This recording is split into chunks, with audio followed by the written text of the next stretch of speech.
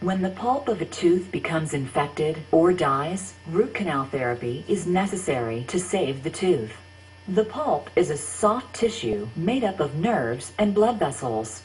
It's contained in the pulp chamber, which extends from the middle of the tooth down through the root canals. It becomes infected when bacteria invades the pulp.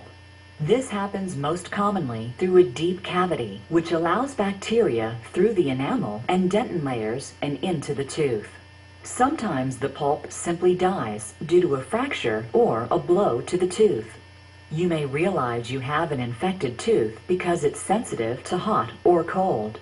The tooth hurts with biting or pressure, or there is throbbing, severe tooth pain, swelling, or a bad taste in your mouth. You may also be unaware of the problem because you have no symptoms at all. If left untreated, the infection can travel through the tips of the tooth roots and into the jawbone, where it can dissolve the bone and form a painful abscess. To determine if your tooth has an infected pulp, we'll do a thorough examination, which may include x-rays.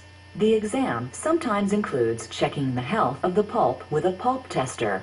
We may also apply heat or cold, or tap lightly on the tooth to observe sensitivity. Look for changes in the tooth's color, or press gently on the gums next to the tooth to check for pain.